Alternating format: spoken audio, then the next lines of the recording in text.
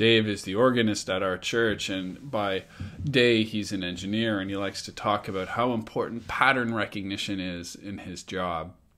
There's a pattern in all of our lives that God has placed into our lives and baked right into creation, and it's the pattern of working and resting.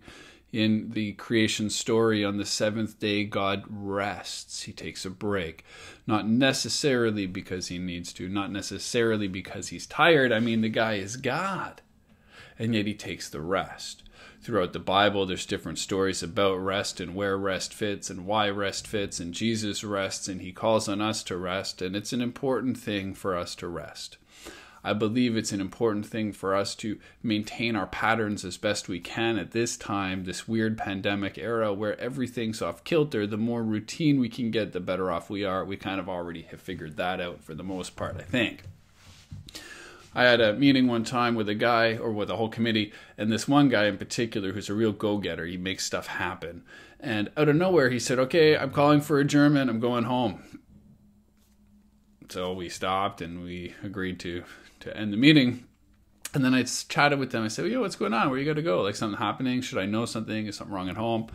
And he says, "Oh, no. It's nothing like that. I had promised my kids I was going to make sandcastles with them today. And sandcastles don't build themselves."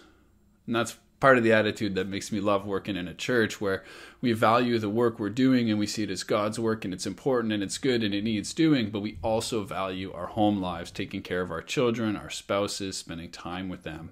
So this is Friday. It's another Friday in the COVID pandemic time, and that means I'm about to take a nice break, and I want to encourage you yet again to take a rest. I keep encouraging us to do that, but I keep encountering people who are not taking any rests, and so I believe it's time for another rest. It's time to put up a sign that says, "Gone sandcastle making, gone fishing, gone cycling, gone for a walk, gone for a cup of tea," whatever it is. Even though you're not gone because you're secretly still at home and you're not allowed to go anywhere, you can be gone in another sense, right? We can leave behind our anxieties, our worries, and just take a break for a little while. Leave behind the iPads, the radio, wherever you're getting your news. Just take a break. It'll all be there when you come back. It always is. I've learned that week after week that I try to take a break, and I am far from perfect at it. It's an art more than a science, and it's something we need to learn. In Timothy, we learn about what it means and what you got to be able to do to be a leader.